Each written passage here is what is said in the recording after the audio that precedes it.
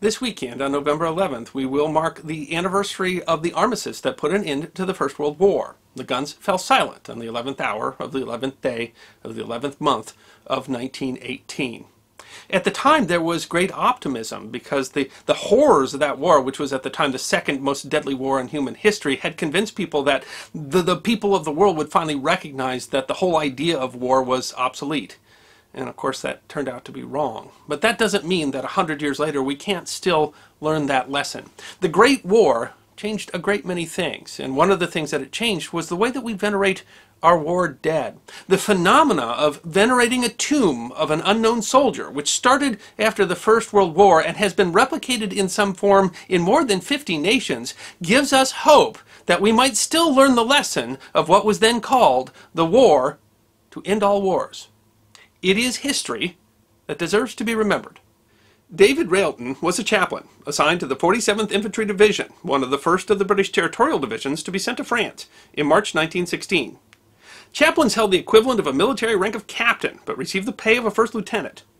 While padres were not always well liked by troops during the Great War, and in fact Anglican padres were particularly called out for not placing themselves at risk, Railton was an exception. He was known for accompanying men into the thick of the fight and was awarded the Military Cross, an award for valor, for saving an officer under fire. A padre was only obligated for a year's service, but Railton lamented that difference with the line officers who were generally committed to serve throughout the war. Unlike many of his colleagues, he chose to stay, starting in service in 1916 and continuing through the duration of the war. Like nearly 200,000 of his comrades in the British and Commonwealth armies, he was a victim of poison gas, one of the horrors of the war that was then called the War to End All Wars in the decade before people understood that title to be ironic.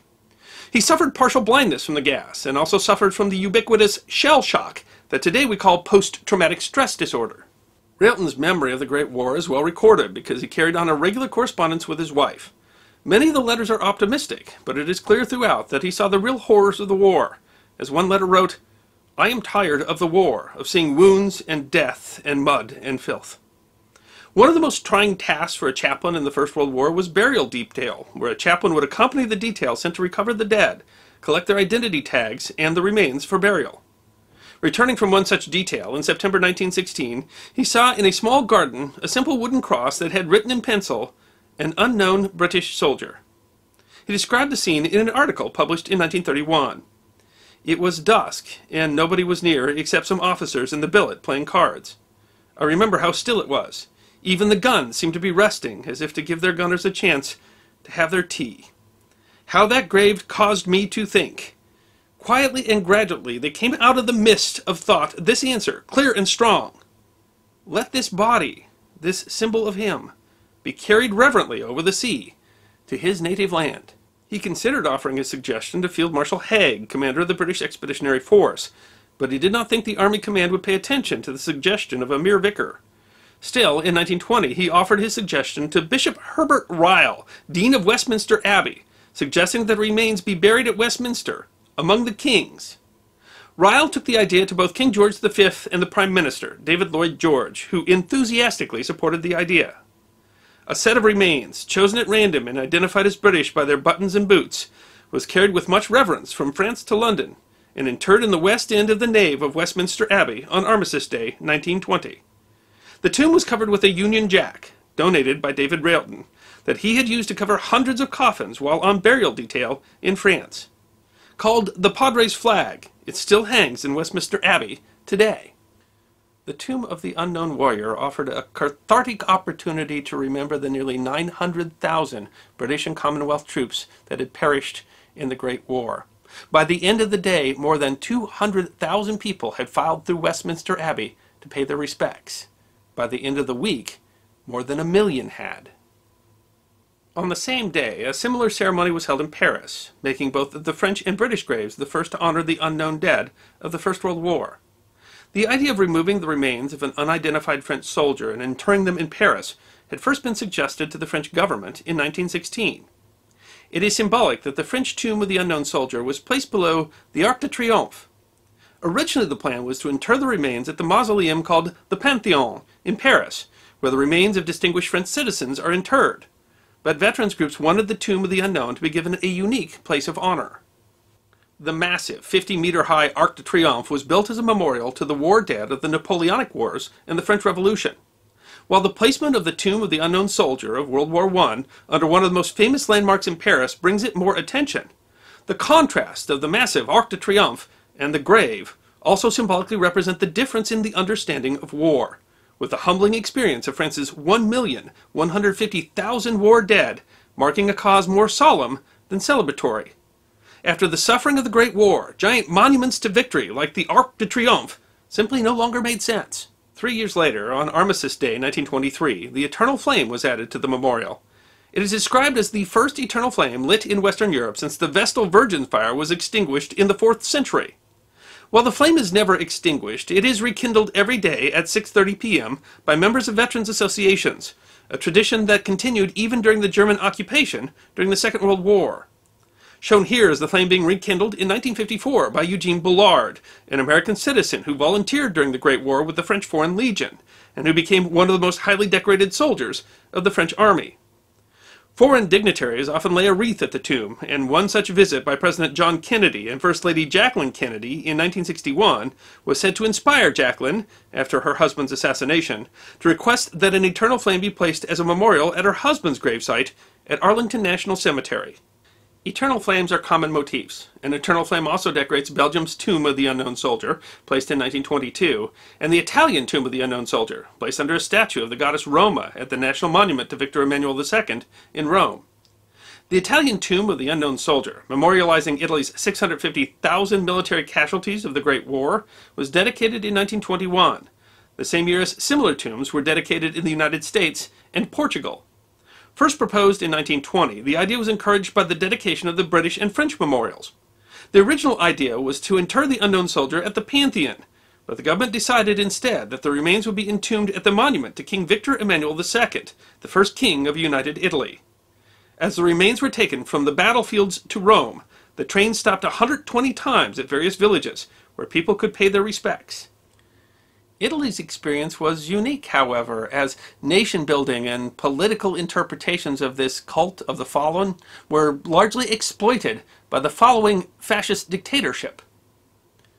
Thus, the tomb was often used as a favored stage for fascist rallies and celebrations.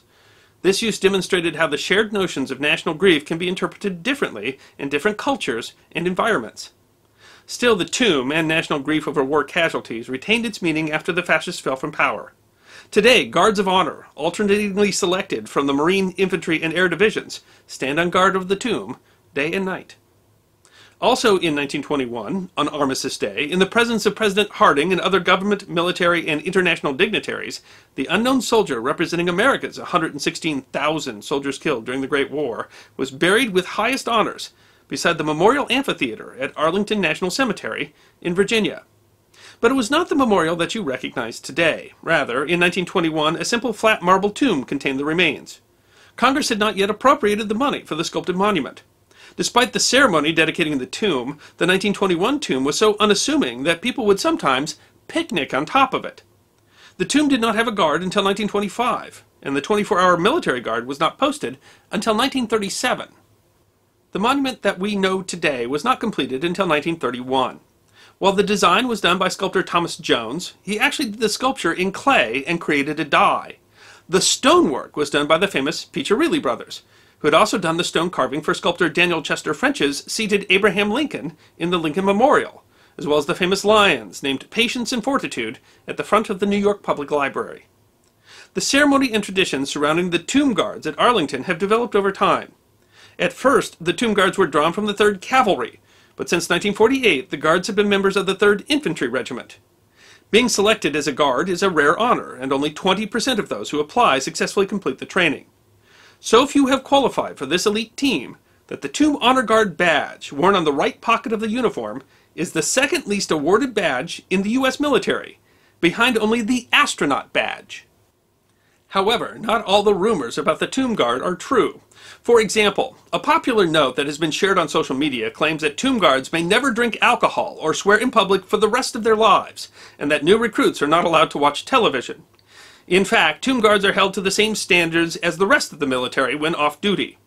An honor guard badge can be revoked if the bearer disgraces him or herself in a manner that brings dishonor on the tomb, even if that occurs after the end of the person's military service. But the standard generally only applies if the owner is convicted of a felony.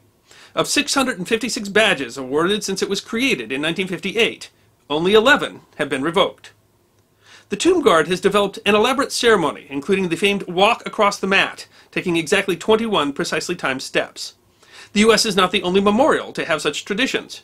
The Tomb of the Unknown Soldier in Athens, unveiled in 1932, is guarded by Evzones of the Presidential Guard, who wear traditional uniform and march in precise sequence. One characteristic of the many tombs for unknown soldiers throughout the world is that the remains are truly anonymous. Usually multiple sets of remains were collected from multiple sites, and one was chosen at random. That is an important part of the concept of the unknown soldier, that anyone who lost a family member in the war may think that this unknown soldier could be theirs. The unknown soldier thus represents all the nation's war dead. The method of selection varies. The British unknown warrior was selected by Brigadier L.J. Wyatt, who had replaced Haig as commander of the British troops in France. The U.S. remains are selected by a highly decorated soldier, Sergeant Edward F. Younger. France similarly intended to have the choice be made by a decorated veteran, but the man selected suddenly fell ill. The man quickly chosen to replace him was only 21 and only participated towards the end of the war. He was selected because his father had been killed in the war. For the Canadian Memorial, established in the year 2000, a War Grave Commission randomly chose a plot number from one of the more than 1,600 graves of unknown Canadians killed in the First World War and buried it in the vicinity of Vimy Ridge. Italy, on the other hand, had a woman whose son had been killed in the war make the selection, operating for the symbolism of Mater Dolorosa, or Our Lady of Sorrows. Recognizing the shared sacrifice of the Great War, the United States, Great Britain, and France have symbolically given each other's unknown soldiers each nation's highest award for gallantry, the Victoria Cross, the Croix de Guerre, and the Medal of Honor. Like many of the more than 50 nations that maintain a tomb of the unknown soldier, the United States has added further remains to represent different conflicts. In addition to the unknown remains of a fallen soldier from the Great War, the U.S. has added remains from a fallen soldier of the Second World War, the Korean War, and the Vietnam War. That last set of remains, the Vietnam War, was identified through DNA analysis to be Air Force First Lieutenant Michael Joseph Blasey, and somewhat ironically, that might put an end to the concept of venerating the tomb of an unknown soldier, as modern forensic science makes it unlikely that soldiers will remain unidentified in future wars. But the important question still is, does honoring the remains of an unknown soldier as a symbol of the sacrifice of a nation's veterans glorify that sacrifice and therefore somehow cheapen it and make it more likely that a nation will go to war? Or does remembering the cost of war make it much less likely that a nation will want to send its young men and women to die on foreign battlefields? We, who choose to remember history, can help the world make that decision.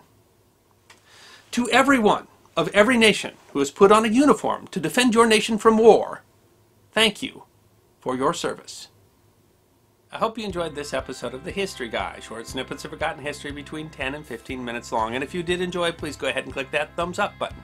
If you have any questions or comments or suggestions for future episodes, please write those in the comment section. I will be happy to personally respond.